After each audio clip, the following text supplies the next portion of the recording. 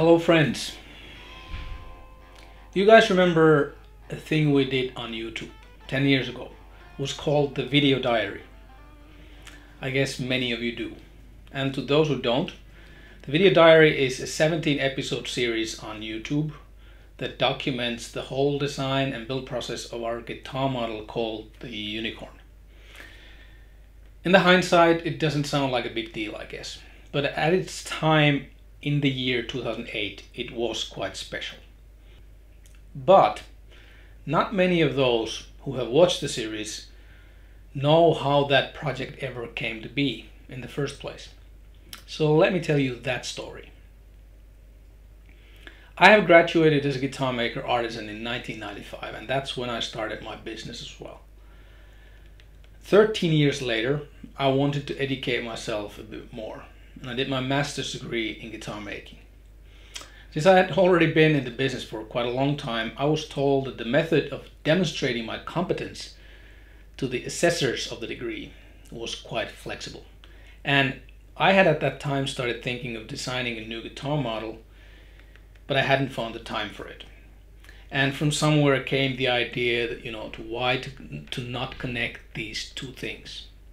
I'll design a new guitar and document it somehow, and this will be my paper for the master's degree competence demonstration. A simple little idea, right? Two birds with one stone. Well, all this was happening at a time when YouTube was already kind of big, but still new. Nothing as mainstream as it is today anyways. We had just posted a couple of primitive little videos from guitar shows there in the year 2008. And so Emma came up with the idea that, what if we document the guitar design process on video, and she will learn to edit them into a series of mini documentaries. And so not only the assessors of my master's degree will see it, but we can tell this story to all the guitar loving people out there. Another simple little idea. 3 birds with one stone. I loved it. And we had no idea about the huge magnitude of this project we were committing ourselves to. And to cut a long story slightly shorter, 1 year and 17 YouTube episodes later, I showed up at the NAMM 2009 with the Unicorn #1, the guitar I had made on those videos. We're on the way to the LAX airport. Air France managed to lose the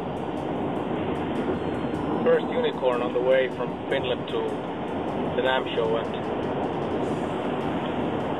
we're trying to locate it now. We're trying to find the missing Unicorn.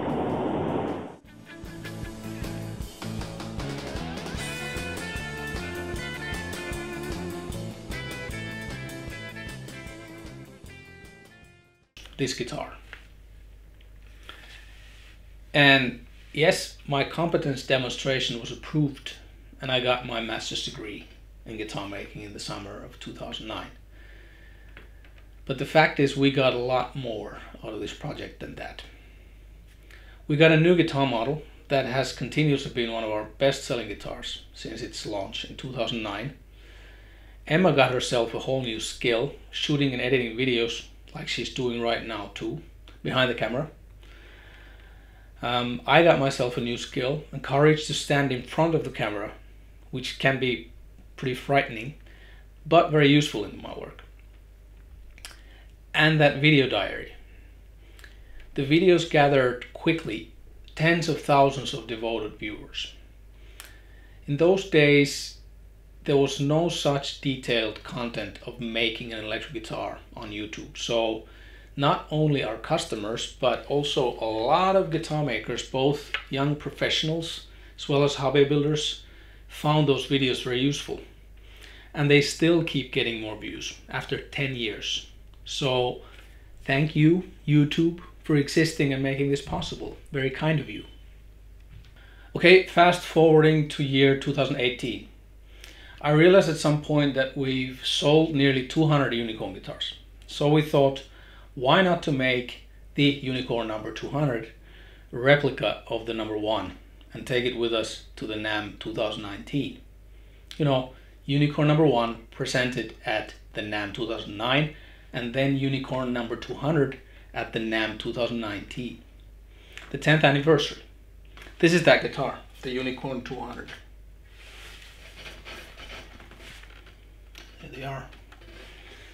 So without further ado, let's hear how the new guitar sounds in Antti Parango's skillful hands. Go Antti.